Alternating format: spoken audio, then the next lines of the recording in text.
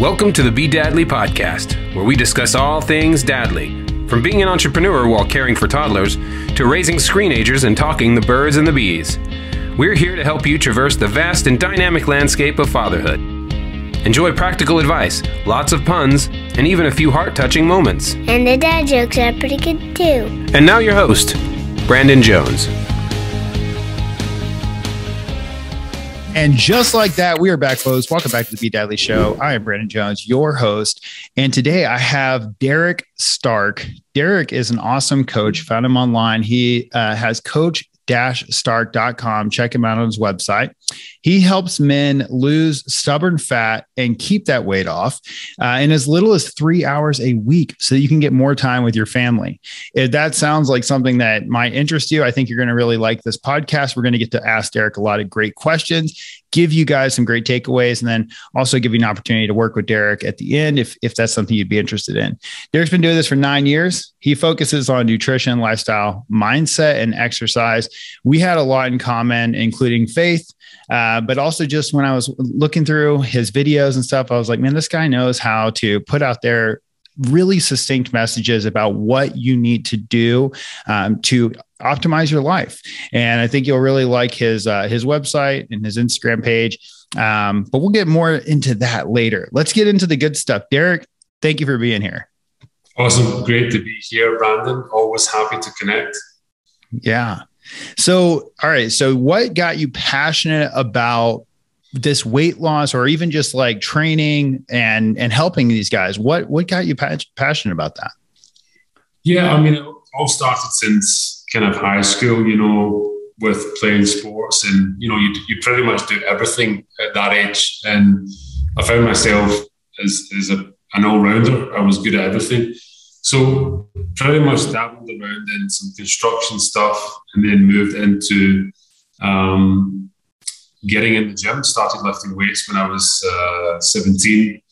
Then I saw this is something that I enjoy. So quickly after that, I qualified, started coaching anyone and everyone, in the early stages. And then it became important to me to find out who I resonate with most and how I can help them to the best of my ability. So that is where now I coach specifically dads because I know what they struggle with, and that's really what I focus on. Yeah, that's great. Now, when you're working with somebody, these guys, they obviously, we all know, I mean, they know it, everybody knows it. Like they have a bad habit, right? They have some bad habits.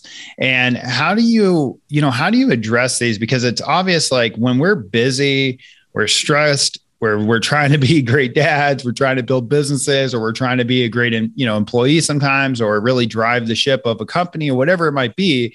We're busy, we're stressed, all these things. But what do you do to help them like crack the code if they already feel overwhelmed? How do they introduce something like an exercise routine and get in there and break up some of the patterns that are causing the fat in general?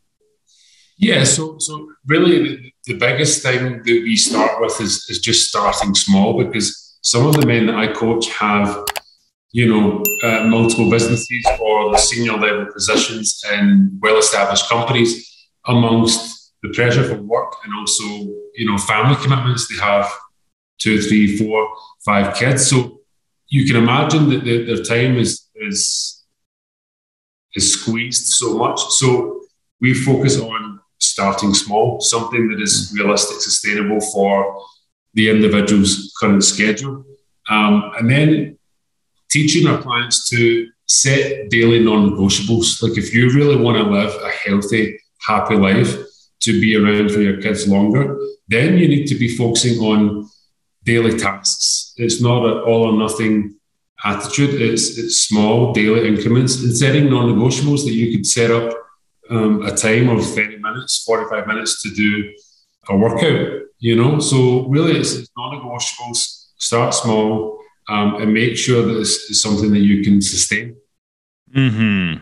Yeah, I think that's probably the biggest thing that, I think people probably struggle with. I know even for me personally, I go to change something and I make it so grand. it's got to be so big. I've got to make it like I'm going to meditate 1 hour a day, every day of the week for like years straight, 10 years, and it's like, no, you're not.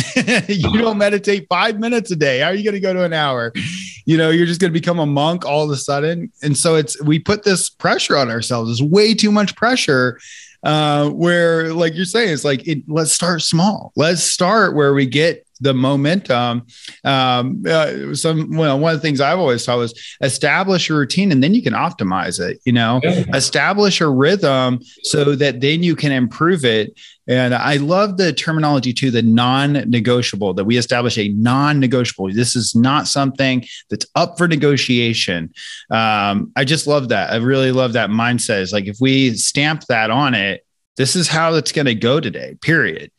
Very, very cool, man. And so, yeah, when you're working with these guys, and you're looking for these non-negotiables, these small wins, how much of it is like something that's really, really, really personal, and how much of it, like, would you say anyone could apply, these ideas to? Like, what are the exact things that you're looking at? Is it basically like how much food they're ingesting, or is it just like, hey, it's not necessarily about how much, it's about like what kind of food you're ingesting? And this is kind of a bad question. I feel like I'm asking a bad question, but I guess my point the question is what parts of when you're working with them are extremely specific and personalized, and what are some of the things that everyone can kind of work on if they just take a look at those things? Yeah, good question. Really, it's down to the nutrition, and the training is probably the biggest two. That's most personalized, obviously, with different dietary requirements and things like that. So that is very personalized. But from a more broader spectrum, when it comes to habits, we are habits. Everything we do, we are creatures of habits. So arguably, when it comes to the program where we transform men, dads, into living a healthy, happy life, is habits, because everything we do is a habit. So the habits are very much more about, your activity, how much you're moving, because often they're office-based jobs, right? To, planning your meals in advance, or planning for the week, what you're going to eat. And then we come down to more laser-focused stuff with the nutrition, the macros and how much protein for this guy and how much calories, and making a system that's easy between meetings, that they can grab food on the go, making the best possible choices of the food options they have available. Because meeting to meeting, they just grab whatever's there. Most often than not, with the nutrition, it's the diet is more carb dense, right? So they tend to eat more carbs, which they're highly palatable. They taste amazing, so people tend to overeat on them. When really, as men, if you want to kind of drop body fat, gain some lean muscle, and look lean, then you need to be eating more protein, right? So that's probably the biggest areas that we see challenges. And then training is just like, the all or nothing attitude. I need to go to the gym and do 1 hour, 30 minutes workout, and, like smash myself to having DOMs and not feeling like you can walk, where that's not the reality. There's a much more optimal training system that you can still feel fresh every other day. You're going to have some DOMs, but you're going to be recovering better from a different training routine. And also, we like to focus on full body training. We train the body as a one mechanism, as one machine. So the full body, when you train full body workouts, you get a full body pump, and you're not going to be walking the next day like John Wayne, like you can't walk down the stairs. Right? It's just something that is, I think about it in a more coaching perspective. Why? Because everyone goes to the gym, chest and back, chest and tries, back and buys, and leg day. You do so much volume. You exhaust the muscles, your legs, to the point that you get extreme DOMs and a lot of people don't enjoy that. Why Right. you want extreme DOMs when you could do something that's more enjoyable without getting that much pain? Mm-hmm. And for those of you listening, by the way, that don't know what DOMS is, that's delayed onset muscle soreness. Right. And so when he's saying DOMS and getting extreme DOMS, this is like what happens is the next day you just feel so incredibly sore. I mean, like painfully sore. It feels like somebody has been like beat on you. And actually the following day after that, a lot of times it's actually even more sore. So it's like you would think the next day it would get better. No, it's for me, my experience has been you feel fine the first day. The next day you're like sore. The third day you're really sore. And then you start to feel a little better as you go. Yeah. And I really love your approach here to this like full body, like, hey, we're going to go full body and see the body as one mechanism. I really love that as one machine because it all does work together. But yes, a lot of the more bodybuilding style techniques out there are separating and picking apart the body. What ends up happening is people get imbalances and injuries happen this way. And so your approach here, I love this, Derek, is like taking it and saying, hey, let's look at the whole body. Let's work the whole body. One, we're going to reduce those DOMs. And two, we're actually going to use it in a more functional way, in a more efficient way. And I love that full body pump, get a full body pump on that.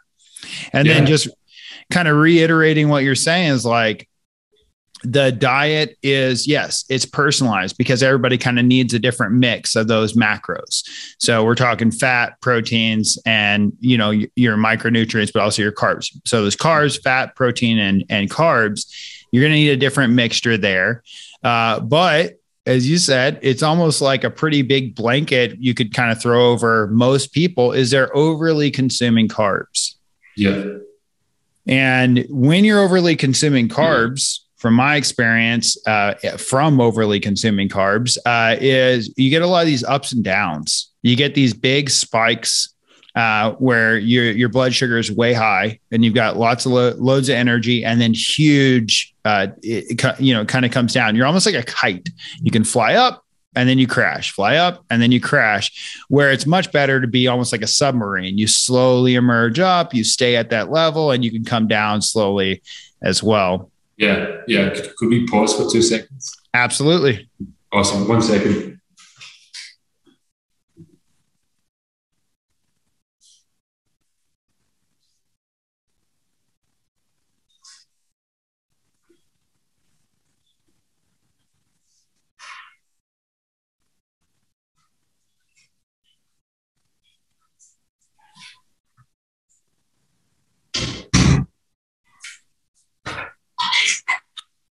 Okay, I'm back. Awesome. So, okay, awesome. So I love everything that you're saying here. Now, whenever, when these guys, I'm thinking like when you're working with them, what's the interaction like? Like if I'm a guy and I'm sitting here, I'm just like, man, I kind of like what these guys are talking about. I know I need to lose the weight. I know I have bad habits and I'm resonating. I'm busy. That's one of the biggest hurdles I've had so far. What does it look like if they jump in and get started with you? Like how does it work? So, it really starts off with doing a lot of fact finding. Mm-hmm. So finding out more about the lifestyle, time constraints, habits, personal life, and starting off coaching them on a clear roadmap. Okay, you want to say 12 weeks, 90 days, this is what we want to achieve. Then the first 4 weeks in the phase one, we're going to be taking care of simple habits, laying the foundations, starting to see results in the first 4 weeks. So your belief system goes to an ultimate high, right? Because that's important for motivation. And then moving on to the next 4 weeks in phase two, we'll be focusing on, let's say, boosting the metabolism, because metabolism is so key when it comes to long-lasting results. Guys want to lose weight, they go straight to crash, restrictive diets, and the metabolism gets affected in a negative way. So we focus on building the metabolism through how much calories you're eating, what food you're eating, and also the training that you're doing, right, is going to be very important. Then the last phase, we would focus more on, okay, all the foundational habits, the systems that we've set in place, the habits routine from the previous weeks. It's just compounding on top of that and just doing it even more, or increasing the volume. And then really that's kind of traditionally 12 weeks where you would get fantastic results. I want to highlight something that you said, and I want you to drill in on this for me, okay? Because I see a lot of guys struggle with this, and girls, but so many people want to lose weight. So they do those New Year's resolutions and they crash diet. They just remove everything. Basically, they go on these huge fasts, whatever it might be. And sure, they lose some weight, but what they don't realize is that they're not losing the right kind of weight. Like a lot of times they're losing muscle mass, which is awful. And it's killing the metabolism. You just said that. You were saying this crash dieting can kill the metabolism. Can you speak to that a little bit and tell our listeners, like, why is it that, you know, for example, if somebody just goes on this extreme diet for, say, 30 days or whatever, yeah, they might see weight loss, but a lot of times they get the weight back. They go back into a regular routine. The weight comes back maybe 1.5 times what it was before. But why is that? What is it doing to the metabolism that's causing this issue of these ups and downs? These people that are trying to lose weight and they crash diet. So what the metabolism is so key that when you focus on getting long-lasting results, is that you try and boost the metabolism to work for you. Because really what metabolism is it's burning calories at rest, right? So metabolism is key. Up to 70% of the whole calories you burn in a full day will come from your resting calories. So that's very key. When it comes to the crash diets, what happens is you go straight into a restrictive diet, probably cutting out a lot of carbs, low energy, you're lethargic, and you're not seeing the results that you would want to see in the initial stages. So then the belief and the motivation goes to an ultimate low. And then you're like, okay, it worked for a couple of weeks, then it didn't work. And then it's just a vicious cycle and it's not sustainable.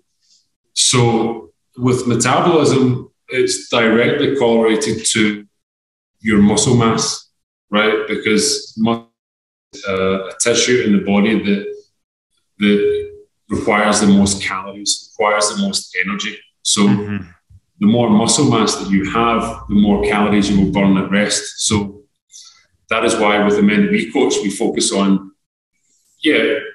building muscle, but also, cardiovascular benefits and cardio and stuff like that. So we boost the metabolism throughout the 12 weeks. So the metabolism is at an ultimate high. It's working for them. They're burning calories much easier than they ever were. Where all the guys that I speak to that have done keto, low carb, all these diets where what happens is it's not sustainable. Your metabolism will get affected in a negative way when you reduce the calories so much.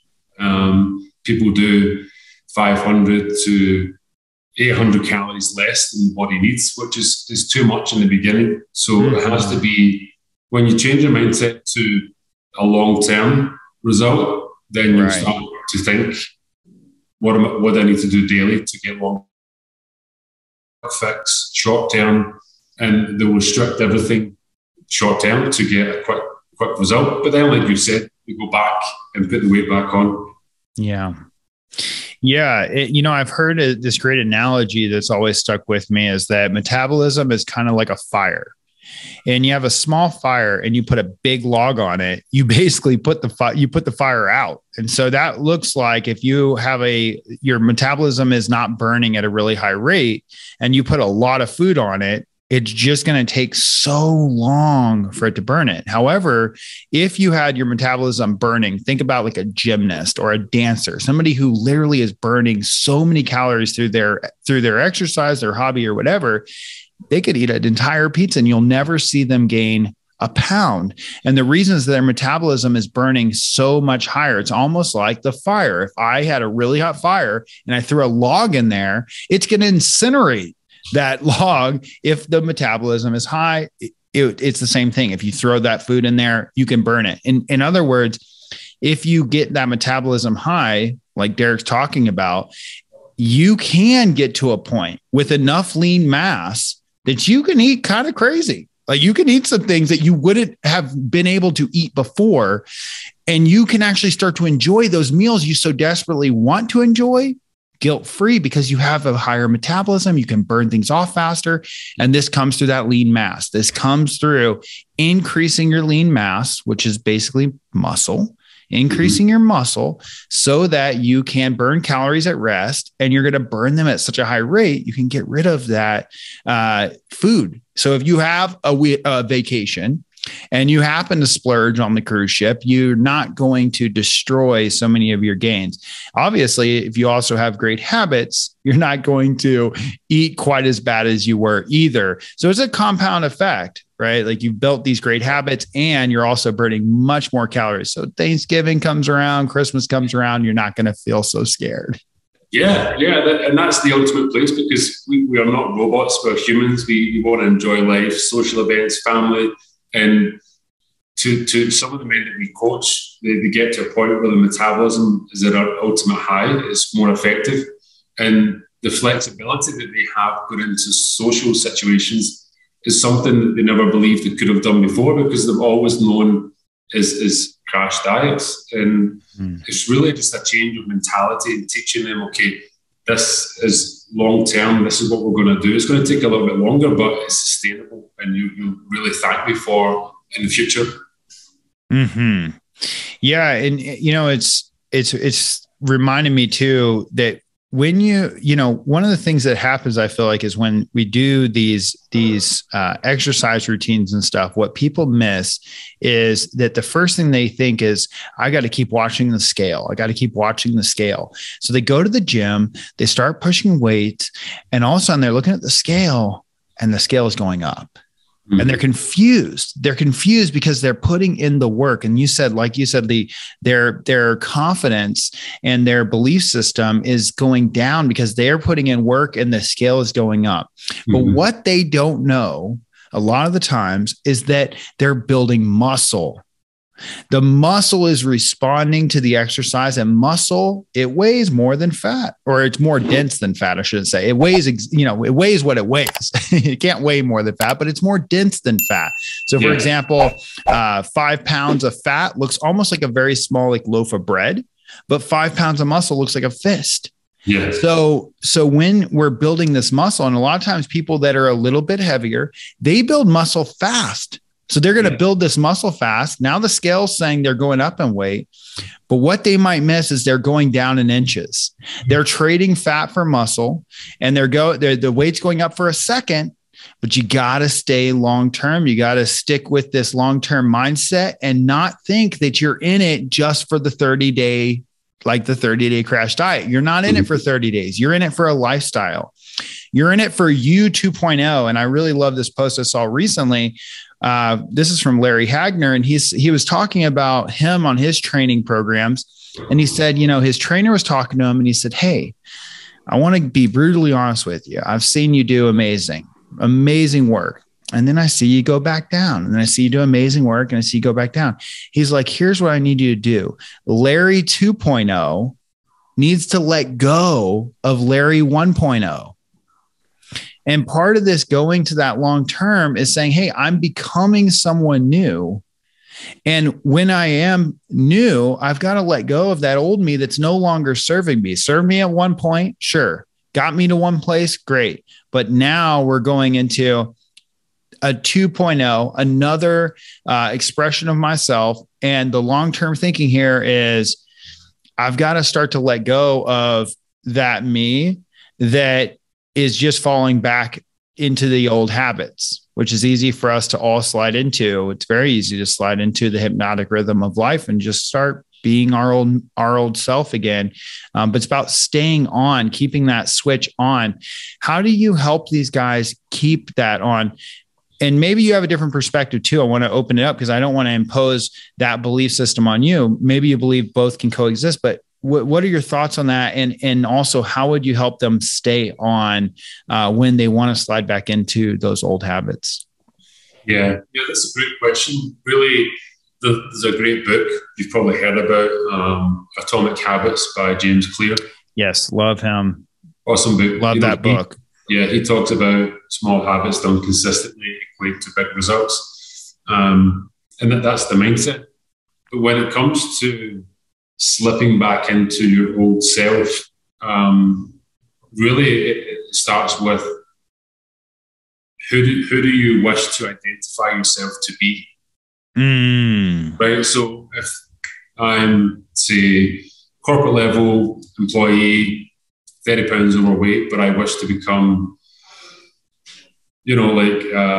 Ryan, who's in the other office, who's lean, in a higher level position, then if you identify yourself to be like kind of what he has, or maybe like some, one of your favorite kind of superheroes or anything like that, you have to think about what does that person do on a daily basis, right? Okay, if I identify myself to be a football player, then, I'm going to be training every other day. I'm going to be eating healthy food. I'm going to be stretching, habits, drinking water, quality sleep, stuff like that. So first it starts with, well, you need to keep reminding yourself, I identify myself to be this person who has good habits, good routine, good nutrition, works out regular. Then you start, okay, well, I need to act on that.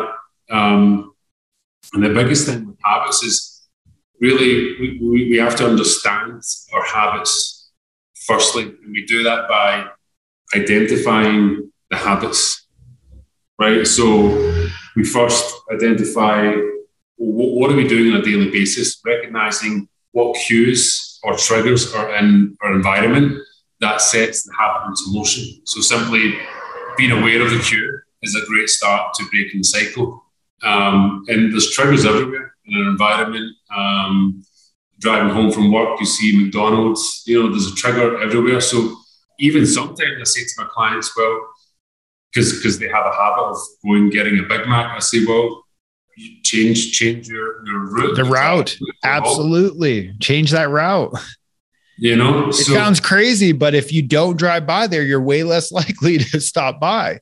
It's crazy. And it's the habits is arguably the habits in nutrition is the biggest thing that I coach on because, training is just a small part, which I could talk about later on, but it's important for boosting metabolism. So we really focus on breaking bad habits, identifying the triggers, and removing those triggers from your environment, so it becomes easier for you to break the habit, right? Which is key. So we've got the trigger. Then after the trigger becomes the action, right? So like you see someone drinking a can of soda, then you act on it. You go buy a can of soda, and then you start drinking it. And then after that becomes the reward. So we reward ourselves with how did that make us feel?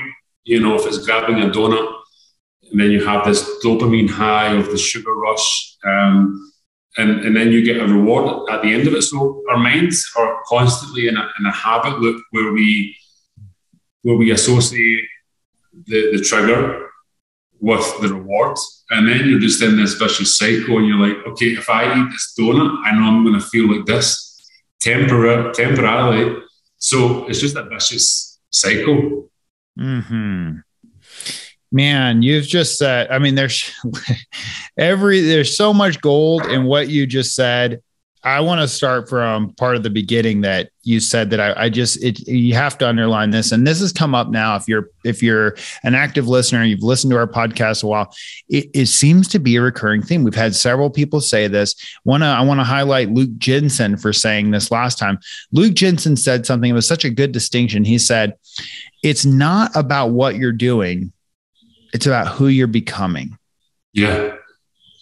And Derek just said this again. It's not so much about, the old you or whatever. It's about who do you want to be? Yeah. Who are you connecting your mind with? That's the better you. It's the optimist. It's the best self. It's that version of you that is your vision. Right. And maybe you use a role model. Maybe it's a person in the office. Like you said, hey, what's Ryan doing over there in that office? Right. Because something he's doing is working. I want to think like him. I want to act like him. Well, he trains. Okay. He trains. Oh, he diets. Okay. I want to make sure I do that. So, but either way, it does. What's important here, the fundamental is it's about who you are becoming. Mm-hmm. Who do you want to become? And then mapping and saying, hey, are these behaviors consistent with who I am becoming? Love that, man. I really love that. And then also you touched on James Clear. So if you guys haven't read Atomic Habits, highly recommend the book. The gist is this. It was kind of like we started this conversation where we said, okay, well, you could start meditating for an hour a day, but you don't meditate 5 minutes. The bigger hurdle it's not a hurdle, actually. It's reducing the hurdle into something that is you're capable of doing. If you said, I want to meditate, it's reducing it down to the smallest form of what gets you started. Right. And Atomic Habits he's talking about these tiny little bitty things. Right. So for example, let's use reading a book. I want to start reading a book, 1 book a month, right? Pretty big hurdle. If you're not reading a book right now, it's a pretty big hurdle. So what James would say is read a page. Actually, better than that, read a sentence. Yeah. Because if you read a sentence, you're likely to read a paragraph. And if you read a paragraph, you're likely to read a page, and so on and so forth, until guess what? You look up and you read a book. So what you got to do is you got to reduce these things down to their simplest form. And obviously working with a professional like Derek, he can help you identify what do we need to reduce down in those simple forms? What are going to be the habits that are going to get you the most leverage? What are going to be the things we need to stop doing? Because obviously there's certain things that are having a big impact on us. And one of the things I've learned in all of my habit coaching and habit research is what you stop matters more than what you start. Mm-hmm. And a lot of people think that they need to start an exercise routine. They need to start, going to this fancy gym. They need to start all these things. But actually what you stop doing and those bad habits that are creating those outcomes have a really big effect. One of the reasons is because you're going to regain the resources it takes to uphold it. So if it takes time, energy, and money, you're going to get that back. Right. Yeah. And number 2, the results are going to get the bottom line a little faster. Yeah, it's just awesome. Habits, we could speak about this all day long because it's just a huge topic. Everything we do is a habit. So often guys will be like, or guys that I speak to that don't join the program, but they, for whatever reason, if it's, maybe they're looking for the perfect time, which in reality, there's no perfect time, right? Procrastination really steals our dreams because we procrastinate so much, and it's just stealing away your dream from yourself. So you're effectively being robbed. But what they try and do is like, okay, I'm going to work out 5 days per week when they've not been working out before, which is really unrealistic and not sustainable. Really, you should focus on something so much smaller than that. And what I like to call it is the lead domino. So if you want to go to the gym 5 days per week and you've not been doing it before, well, you actually need to turn off the TV earlier, right, at 9 p.m. so that you go to bed earlier and then you can wake up in time to go to the gym. But if you're still living your normal life, watching TV till 11 p.m., then trying to sleep by 12, and then wake up at 7:30, 6 a.m. to work out, that's not where the focus should be. The focus is more often not at home because all our habits are at home. And the lead domino is turning off the TV earlier, 9 p.m., so you sleep by 10 p.m. So things like that, as people need to understand that start small, identify the habits, and look for the lead domino that's going to be a knock-on effect to doing the 5 workouts per week. Gosh, that is such good advice. Look for the lead domino. And I love that you're making the connection that, one, if you try to stuff it in with everything you're already doing, it's not going to work. You actually need to change. You need to create the space for something like this to occur, for it to live, for it to thrive, for it to even set root at all. And you connected the dots that, hey, guess what? That next morning, it's connected to the night before. And sometimes we think of them as 2 separate days when really it's a continuum, right? And so if we're not paying attention to the night before, did we turn the TV off a little earlier? And that's the thing that we start in order to get the opportunity to be our best tomorrow. I love that, man. I love that. You know, we resonate so deeply, Derek. I'm telling you, I really, this is the kind of stuff, life-changing stuff that we have to connect these ideas, starting small, you know, making sure we create space, making sure that we're focused on who we want to become, and removing those things, and there was a part there that I also wanted to highlight was that removing the triggers and the cues so that routine doesn't automatically go in, because it can do it so quickly. We are not even conscious of that thing.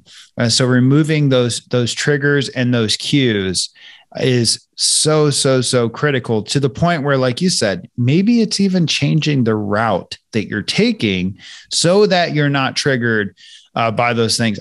I like to think of breaking habits, by the way. Habits are such a monumental thing. Like you said, everything we do is a habit. We are our habits. I like to think of it as a war. I mean, you are at war with a thing that is kind of trying to take away your dreams. Just like you said, it's your dreams. And I like to think that those little triggers, those little places where we are triggered and cues, those are the battlefield. Because that's where it is going to go down. Am I going to win the battle at those triggers and those cues? Now, let me just say this. Something that's important for everybody to know is, sometimes people lose a battle and they then just decide to exit and they stop. There are wars that are won where battles were lost. Yeah. Amen.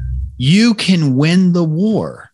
But one thing I'll tell you is that when you lose a battle and you accidentally slip and you go back into your old ways, my best advice to you is do not lose twice. The amount of momentum you lose when you lose twice, it's just like you need to put your back against the wall and you need to say, no. I lost that last battle. I haven't lost the war, but I will not lose twice, and get right back into it. And also have some way to record your streak, because if you can see a visual streak, you don't want to break it. So you gotta be ready to win those and work those triggers. And one other thing is, you know, we were talking about, you said triggers and cues are everywhere. And it was like, they're in your ride to work, they're on the TV, they're in your home, in every different place. You know, if you have a habit of, say, for example, smoking or something, I'm sure you have lighters around and ashtrays around and the smoke around and the packs around. All of those would be triggers, every single one of them. But some of the triggers that you might not think of is time of day, people. Environments are a huge trigger. You know, if you're trying to quit drinking, for example, let me go ahead and set up a number of triggers. Okay, let's look at time. It's Friday. Let's look at place. You're at home after work. Let's look at people. Your friends have come over. Right? Let's look, right? So now we got time, place, and people, and we have this, and now we've created this context. We said it's Friday. So if it's Friday after work and you're at home with friends, what time is it? In your mind, if you're a drinker, it's drinking time, right? So that's going to be a really big combo. That's a pack of triggers just coming at you. You got to mitigate those. You've got to get ahead of them and say, hey, what are the triggers that get me? Does that mean that you're not going to be able to have friends over, or you're going to have to avoid Fridays? No, it means that you got to be aware that those are going to be the battlegrounds. That's the place you're going to have the biggest war. Yeah, that's so huge. What you were touching on there is like, there's another quote that I love is, you don't decide your future, your habits decide your future, right? Your habits decide your future. Once you repeat that to yourself and it sinks in, you're like, it makes so much sense. And when it comes to, like you said, breaking bad habits, is if you've got kind of multiple layers between the habit, then it makes it much more difficult. Like, for example, if it's, productivity, then phones are just so much of a distraction when you're trying to work. So if you want to add like kind of three layers between that habit, is one, turning your phone off. Right. To putting the phone in the other bedroom. Right. Like things like that. There's two layers, but you could really extend that to make it 3 layers or, something like that. So, and that's for anything. When the friction of the habit is high, it makes it much more, how can I say, it makes it easier for us to stop that habit, right? But when the friction of the habit is low, it makes it much more easier. So we need to be strategic, and that's what we coach on, is how to make it easier and harder to break a bad habit and to adopt a new habit. Mm-hmm. Yeah. So I hear what you're saying. You're saying create some insulation, right? Create mechanisms that insulate you from it. And the second thing you said there was that make it easy for you to succeed and make it hard for you to fail. Most people do it the opposite, right? Just like we said, if you're trying to take on 5 days of training, right, with five 1.5 hour training sessions and currently not training, or you're trying to do these crash diets, you're trying to do all these things, you're trying to just cram all this stuff in, you're making it really hard to succeed. It's really, really, really hard to succeed. And it's really easy to fail. Yeah. But if you did the opposite and you focus on these tiny things and you look at things as a more systematic thing, and you look at the way you want to become and all these things, you're actually, especially by focusing on small things and making sure you know where those triggers are, you're actually making it a lot easier for you to succeed, especially with like things like insulating yourself by setting yourself up for success and making it really, really difficult to fail. When I was working with clients, one of the things that we used to talk about is I'd say, hey, your pantry, think of your pantry and your stomach or your refrigerator as your stomach. So if I walked into your pantry, it's almost like I get to walk into your stomach.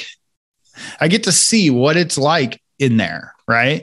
If I open your refrigerator, I'm taking a look inside of your stomach and your gut. Basically, I'm getting to kind of take a look.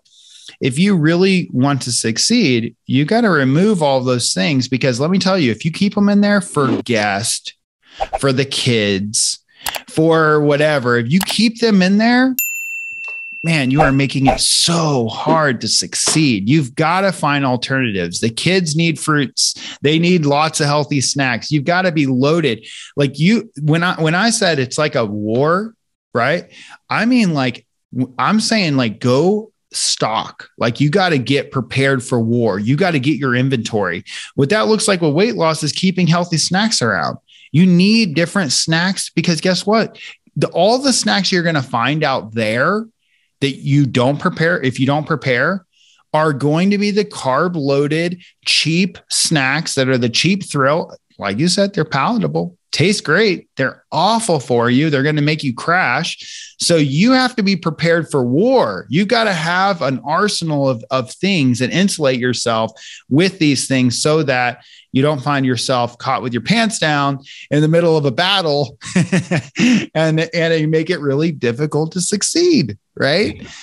So I just love everything you're saying. It's just monumental, and it's a change of mindset.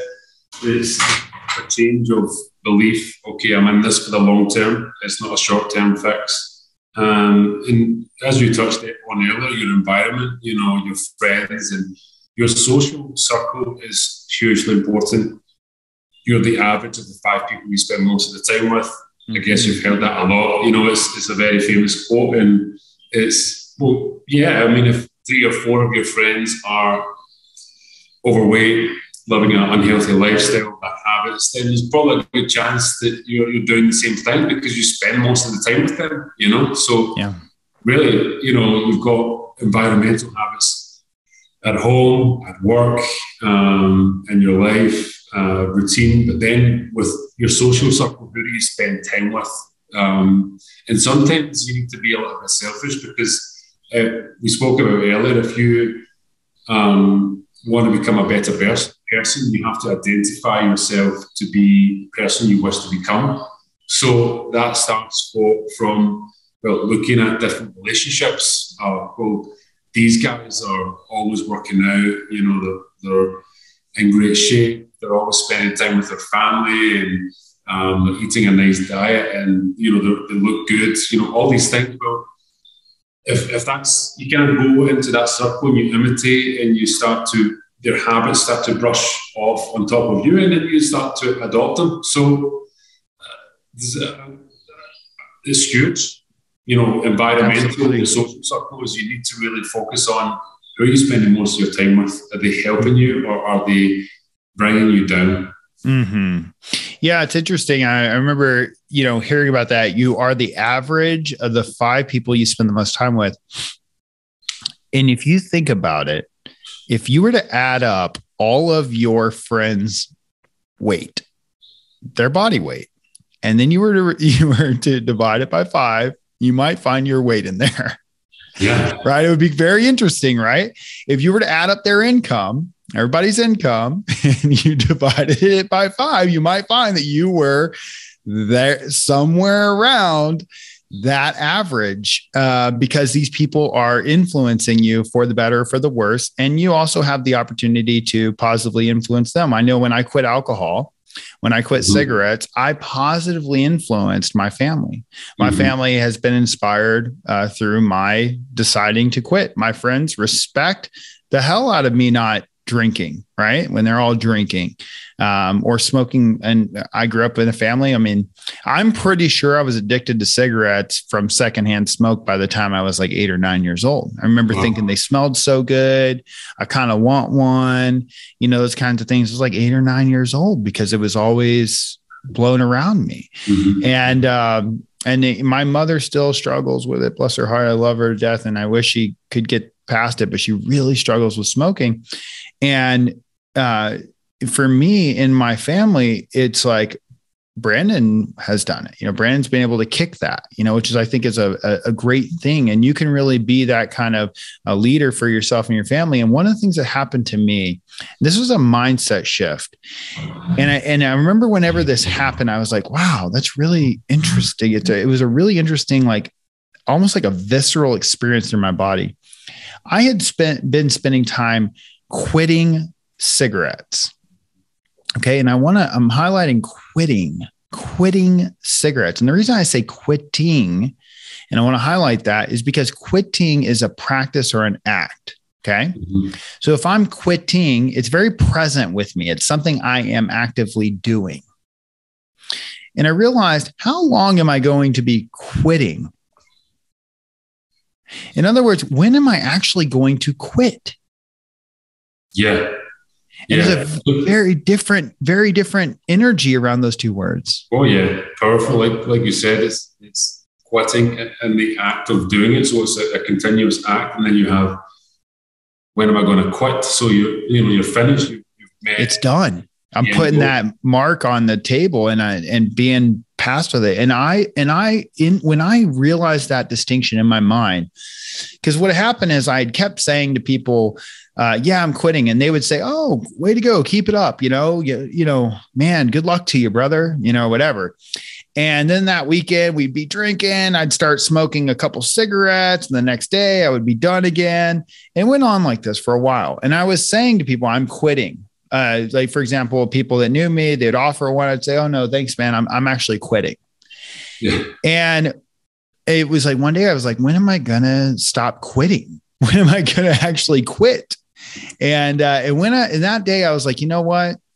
I'm not quitting. I'm not even going to tell people I'm quitting anymore. I'm going to frankly tell them I quit. Well, what was interesting is actually people responded differently When I said I was quitting, from I said I quit. When the difference was this, they were encouraging me whenever I was quitting. They congratulated me whenever I had quit. Mm-hmm. Yeah, powerful. And it's like we just spoke about, is identifying yourself, who you wish to become. Are you a person that is trying to quit? You're in the process of quitting smoking, or are you the person that has quit smoking? So those are two very different identifications. And when you identify with the person that's quit, then it's like, okay, I'm done. But if you're always in the act of quitting, then you're constantly going to be tempted, constantly going to be thinking about having a cigarette. It's just two different mindsets there. It's really, really, really powerful. Absolutely. And so, like, for example, if you're dieting, right? Like, oh, I'm dieting right now. Well, that means you have this idea that you're going to stop dieting because you're just doing this. Oh, right now I'm doing this dieting thing. Yeah, I'm working with this coach. I'm on this diet.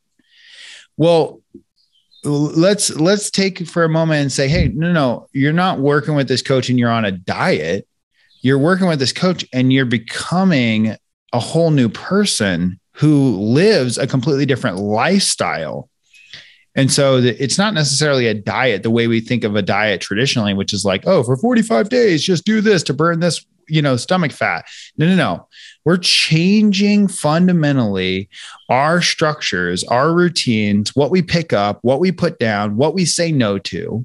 We're changing it fundamentally for the long term. We're becoming someone new, much, much different than just trying on something, right? We're really becoming that person we've been wanting to become, and we're going to live that lifestyle.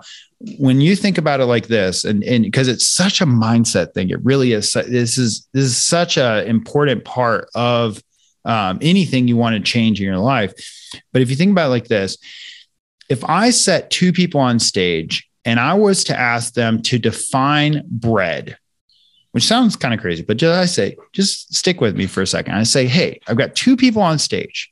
One person is fit, they're in shape, they're ripped, they're awesome. The other person wants to lose weight, okay? And they've been struggling. And I get them on stage and I say, hey, I want you to define bread for me. Bread is, and just whatever comes to your mind, I'm going to click. And when I click, you're going to say the first thing that comes to your mind. So bread is, right? And they say, and I'm going to ask, for example, the overweight person, the person that's struggling with fat loss. I'm going to say bread is, and I'm going to click and they're going to say delicious. Bread is, and you're going to say goes with everything. Bread is, comforting. Bread is tasty. Bread is unhealthy. Bread is full of carbs, right? They might say a few things. Okay. Then I'm going to say, which of those do you resonate with the most? It's likely they're going to say that bread is tasty, or that bread is delicious, or that bread goes with everything, right? It's likely that they're going to identify with that the most. Now, however, if I take the person who's shredded and I were to say right off the top of your head, bread is, and they're like full of carbs. Bread is unhealthy. Bread is fattening. Bread is a nice treat sometimes, right? What we're going to see is the difference in the hierarchy of beliefs. It's the difference in the way that they take and look at that particular item, right? So if I were to transfer the hierarchy of their beliefs over to one another, we would likely see the person who was shredded gain weight, and we'd likely see the person who was overweight lose weight. That means that you have to be willing to let go of those beliefs that are not serving you and start to adopt and really own the beliefs that will. You have to start to say to yourself and identify in yourself, bread is delicious is a toxic thought for my body. While I might believe it's true, it is killing me because, and it could be junk food, it could be McDonald's, it could be whatever it is that you make excuses for. Oh, bread's not that bad. Whatever that statement is, that is a toxic statement because it's getting you nowhere. However, the beliefs that sound kind of not so fun might be the belief that you need to honor, love, cherish, and uphold. For example, that bread is full of carbs and is going to prevent me from reaching my goals. In that case, bread is kind of evil. I really don't like bread. And it sounds crazy because you might love bread, but you got to get to a place where you say, hold on a second, I'm tricking myself when I tell myself. It's not tricking yourself when you tell yourself that bread is fattening. Actually, that's true. It's tricking yourself when you tell yourself that bread is tasty and delicious and not that bad, if it's the thing that is preventing you from becoming who you want to become. That's the trick. That's when you're tricking yourself. Yeah, that's huge. And even on that mindset of what foods people believe to be fat or unhealthy, for myself, coaching men is for us, like, no foods are off limits. Mm-hmm. No foods are unhealthy. Mm-hmm. It's just there is better options and a better alternative. Mm-hmm. So the bread, for example, won't directly make you fat or make you gain weight. It's simply just excessive calories, right? Eating too much calories than your body needs to maintain the weight. So that, you can eat a slice of bread every day, or you could have a piece of cake every day.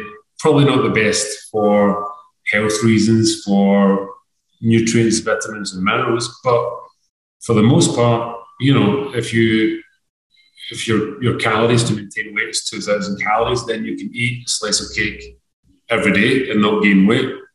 But, high sugar, and then there's a knock-on effect of, eating highly palatable sugar that you tend to make worse decisions after that. It's a knock-on effect. So for us, like today, I myself, breakfast this morning, eggs, panela, which is kind of like a high protein, low calorie cheese, and avocado with 2 slices of bread. So bread is awesome. It's great. It's just, like you said, how you look at the bread. Do you overeat it? Do you look at it in a positive or a negative way? Because for us, what we say is the best diet is the one that you don't know you're on. Mm-hmm. Yeah. And, I said bread as an example, and really it could have been anything. It could have been smoking, right? Nobody could argue with smoking. The main point is like the way that you believe, the beliefs that you have around these things, they are sustaining who you are, and the beliefs that you a lot of times, the bigger idea here is that what happens is we have conflicting beliefs. So, for example, there's part of you that wants to, let me just speak for me. There was part of me that wanted to quit smoking. There was another part of me that believed smoking was relaxing, that smoking was social, that smoking was, just kind of a fun thing to do. So my point with the belief system part is that when you have these beliefs that sit there and they kind of infect your ability to get over it. So, for example, the belief to me that, smoking is just relaxing. I just do it as a social thing. I'll just do it on the weekends. That belief was keeping me smoking. And the belief that, this is actually really cutting off years of my life. This is preventing me from being the role model I want to be for my children. This is preventing me from being who I want to be. Those beliefs, while they sound negative, were really positive beliefs for me because they were things I needed to adopt in order to have the power to overcome those moments where my faulty belief system was slipping in. But I think you made a great point, Derek. It's not that bread is inherently evil or unhealthy. You're right. Like, it's not that. And actually, you can have some of that. Like we said, if you got that metabolism going enough, Thanksgiving, Christmas, all those little different desserts, you can have a little bit of that. You're not going to you don't have to feel so guilty about dabbling in those things, especially when you have that metabolism going the way that Derek's talking about. But it's when you are allowing these thoughts to slowly just prevent you from ever becoming who you want to become, because you keep upholding them. That's kind of my point, is you don't want to uphold negative beliefs that sound so positive. They sound so sweet on the outside, but boy, they are just so toxic to you. And you have to be ready and willing to identify those. So, Derek, I love that you focus on the habits. You focus on starting small, something that someone can sustain. And you're focusing on these triggers and these cues. You're helping them get this whole kind of the system figured out for how they can do it, and really also in not a whole lot of time, because this doesn't take a tremendous amount of time. In fact, one of the things I remember learning as a trainer was 70%, and sometimes it's even more, is of your results are coming from your diet. So if you can correct that, that doesn't take a tremendous amount of time. We're talking changing up the grocery list. We're talking changing where you eat out. That literally can be a huge part of it. So that doesn't take a tremendous amount of time. It might take some preparation in knowing what you should do. Where goes somebody there, you can figure out what you can do, but it does. But the exercise piece doesn't have to be a ton of time. Can you talk about that? Because I remember one of the things I saw is you have a video, for example. Here's a 45-minute full body exercise. I'm like, that's the kind of exercise that someone could do, or even shorter. But we talk about the training a little bit, because we've talked a lot about nutrition. Yeah. Training is not just important for getting results, but also hugely important for mental health, like how we're feeling, how you show up to work, your energy, your mood. But when it comes to training, the guys that we coach, like I said, they're high level individuals in their careers, and they've got family as well. So, but the biggest thing that's lacking is their health, their lifestyle. So time is a constraint, where we focus on, condensed workouts, optimal workouts, where you're going to get the biggest return on your investment spent in the gym. Because people think about that you're there, that people go to the gym and they just spend time, like, I'm just spending my time. Right, instead of investing it. Yes. So when you're investing, the biggest thing you want a return, right? You want a return on the investment. So, but yeah, we really advocate full body training. Full body training that, you would do 3 45-minute workouts per week, which some guys would come and say, it's too much, I can't. But everyone can do that 45 minutes per week if you really want to live a healthy lifestyle. Because the reality is, if you don't make time for exercise, then you probably should make time for illness, right? And that burns, that's like straight to the heart, because it's true, right? If you don't, you have one body, one mind, you don't take care of it, then you can expect yourself at the doctors every other week. High blood pressure, cholesterol, overweight, So say that again. If you don't make time for wellness, you need to make time for the doctors. Is that what you said? If you don't make time for exercise, you probably should make time for illness.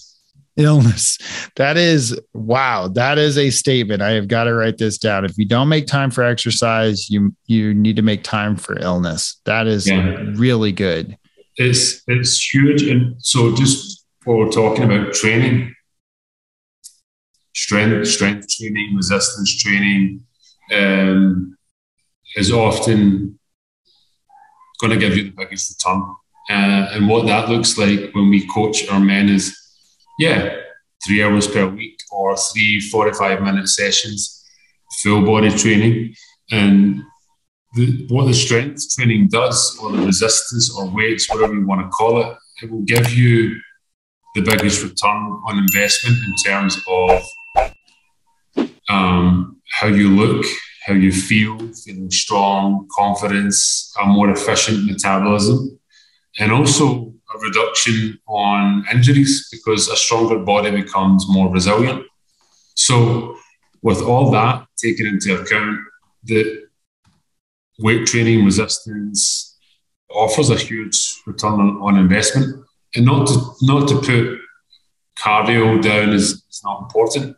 Our guys, what I like to say to our men is when you are training, when you go to the gym, you're there to get stronger, to perform better, to improve on, maybe chest press or some of the movements you were doing last week. So the mindset in the gym is that you're there to get stronger. When you have that mindset, the results will become much easier because people go to the gym and they think, oh, I'm here to lose weight. I'm here to lose fat, right? So they jump on the treadmill, they jump on the bike and they go for like an hour or 2 hours. So the mindset shift is you're in the gym to get stronger, to increase your metabolism, to feel good, to look good. And your tool for fat loss is going to be outside of the gym. So how active you are, how many steps you do, like 10,000 steps per day, or is it 4,000 because you've not scheduled in a time to walk, taking the stairs against the lift or the escalator, or, so outside of the gym is where we use the tool for fat loss, is being active. And obviously what you're eating is 80% of getting results. So our template traditionally is full body training, maybe 6 exercises in that workout that, you would hit all the body parts, legs, chest, back, abs, and that's it. 30, 45 minutes, and it's effective, it gets results, and it's enjoyable. I love your distinctions. I love that distinction. When you're in the gym, you're there to strength train. You're there to look good, feel good. That's the part of what you're doing. When you're outside the gym, that's when you're really doing the weight loss stuff. It's happening in your diet, in your steps you're taking, in your active lifestyle. I really, really, really love that. I really like that distinction. And I love this quote: if you don't make time for exercise, you need to make time for illness. And you said earlier too, right before all of that, you had said that, really this exercise is much more than just for your weight loss. That's what maybe you think you're wanting it for, but it's for your mental health. It's for your performance. Mm-hmm. I think I know I read it somewhere, but I can't exactly remember who said it, but they were saying that 15 minutes, which is not a ton of time, but like 15 minutes of exercise is like taking a small dose of Prozac and Ritalin. And it affects the same neurotransmitters. And so you're essentially, it's almost like you're taking a little bit of medication to relax and a little bit of medication to focus. And it's just through some exercises, through getting your body into motion, you're triggering these things. So maybe you feel stressed. Maybe you don't feel focused. Maybe you need to relax and you need more attention. This exercise is going to help kick your body into that. The other thing is, a lot of times people feel tired. There's a huge surge in energy drinks right now. Everybody wants energy drinks. And one of the things I found that is counterintuitive is that when you are not exercising, you feel more tired. You feel like you don't have energy. So the idea that, oh, I would love to exercise, but I really just don't have a lot of energy. It's so funny that if you exercise, you would have more energy for exercise. So you almost got to get the motor going. You got to jumpstart it. The other thing I found is, like we talked about, how if you read a sentence, you're likely to read a paragraph, you're likely to read a page. That if you are to start the exercise or show up at the gym, right? That's what they say, just show up. You're going to get things going. The hurdle is actually starting. The challenge is the start. It's not actually the whole exercise, because it's really just that moment. It's almost like pulling the lawnmower pull. Once the mower's going, then the flywheel is kind of started up. You just got to get started. Yeah, and that goes with what you just said about reading a book is starting small. The hardest thing about going to the gym is waking up. Once you're there, like you said, there's the workout is inevitable. It's just waking up or creating other lifestyle changes to make that waking up easier. Like we said about the TV and going to bed earlier. So it starts really the night before when it comes to the training aspect, because with the men that we coach, if you leave the workout till later in the day, as the day goes on, it becomes less and less chance that it's going to get done. So, and if you leave that to willpower alone, then forget about it. Like, willpower won't get you there. Especially if you waited, because willpower goes down as the day goes on. Yeah. So, workout in the morning is what we always advise. Get the workout in, start your day, energy levels, moods, ultimate high, feeling good, positive. And so that's when it starts. Yeah. It's funny for me when I work out in the morning, I feel like I've already won. Like I already feel like I've won the day. Like everything else is just icing on the cake as long as I get that in the morning. Well, Derek, go for it. What's key about that? Was speaking about training. Okay, morning's probably better. The training routine. What are you going to be doing? You always have this debate in what is best for losing weight or getting in shape, weights or cardio, right? What's awesome about doing weights is, you do your workout in the morning before you start work, is that your body's going to be burning more calories throughout the whole day from lifting the weights up to 12 hours. So, yes, which is awesome. You're constantly burning calories because you've just had a big full body session. You're feeling good, feeling pumped. Everything is just like you said, you feel like you've won the day. Like everything is just going. It's a domino effect. Like I said, the lead domino, if that's the lead domino for you, if you already work out, but you're doing cardio all the time and you're not seeing results, then the lead domino is, okay, we'll start changing to some resistance training. See that you're going to be burning more calories throughout the day. The dopamine high, the full body training, the positive outlook, and then with the cardio the cardio is a great tool for fat loss, right? It's a great tool that we use. You probably will burn more calories in 1 hour of cardio against 1 hour of weights. However, the rest of the day from the weight training, you're going to be burning much more calories. So really, combination of two is awesome. We always do emphasize a little bit more towards the resistance. Yeah, exactly. A lot of people think it's easier to go to the gym and just jump on a bike or jump on a treadmill because it's pretty obvious what to do. And it's intimidating sometimes to go and pick up some equipment. You think you're kind of doing things right, or you're doing it wrong. Is it this? Is it that? But at the same time, resistance training, like you said, you're going to build muscle that's going to burn calories all day. It takes calories to rebuild the muscle you tore down. And so you're burning muscle all day long, as opposed to that cardio where it's an isolated event. And so I love that you pointed out. Derek, this has been awesome, man. I really enjoyed getting to have you on, and definitely want to have you on again. Will you tell the listeners, where can they find you? Where are you most active, and how can they look you up? Awesome. Yeah, it's been a pleasure to connect, Brandon.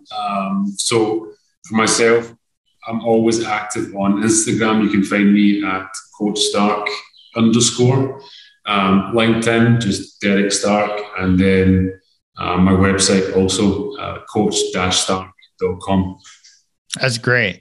And guys, if you do decide to work with Derek, just send him over that you have come from BeDadly. Let him know so we can get you a discount on some training packages. And I just want to encourage you, if you are dealing with weight loss, if this is something that you've been struggling with, you've had ups and downs, you've tried to do it on your own, you've done the crash diet, you resonate with that, you've done the cardio bikes, you resonate with that. If this is resonating with you, I want to encourage you to get a coach. Get a coach. Maybe you resonated with Derek here, but just get a coach. Here's why. When you have a trainer and you have somebody on your side, you have the wealth of their knowledge focused on you, focused on your results. And I'm going to tell you something. It takes a lot. There's so many different things that you have to learn. Just like you in your career had to learn a lot of different things to benefit other people, to do the most and to have the best impact with others. That's what coaches do for you. So to have somebody just focus on you, focus on what you need, what's going to help you get those results, you're going to shortcut everything. And I know it seems like it's a lot to spend, but just as Derek said in here, it's not about spending. It's about investing. And if you're not investing in your wellness, guess what? You're going to be spending on your illness and you're not going to enjoy that. Okay. It costs a lot more for doctor bills. You're going to cut off years of your life by not investing in your wellness. So just want to encourage you, if you feel like you're resonating with this, if it inspires you, man, take action. The quicker you take action, it's look up, coach-stark.com and click to get a session. Like just do that little bitty thing. That little thing can be the thing that starts everything else. It's these small little actions that lead to big outcomes. And this might be the one for you today. Thank you so much for listening. We appreciate you guys very much. And if you haven't already, please hit subscribe, do all the stuff you know to do to help us with the algorithm so we can reach more dads just like you. We love you guys, and we hope you have a beautiful and blessed day. We hope you've enjoyed this episode. If you've received some value from it, please share it with other dads and consider leaving us a review on your favorite podcast platform, and we'll see you in the next episode. Looking for support with your fatherhood journey? Go to BeDadly.com and take our Dadly Disposition quiz and learn helpful insights on how you can overcome power struggles with your kids.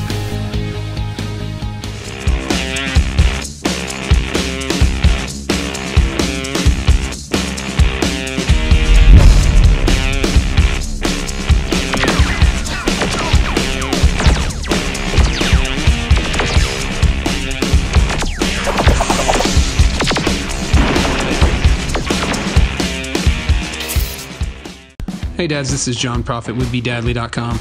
Just wanted to let you know we have a new sponsor coming on board. That sponsor is Genesee Nutrition. One of our earlier podcast guests, Will Carr, is the founder of that company, and basically they're nutrition bars. They're very, very good tasting nutrition bars, great for taking on the trail or, an impromptu little day trip. You can just throw them in your backpack and be ready to rock.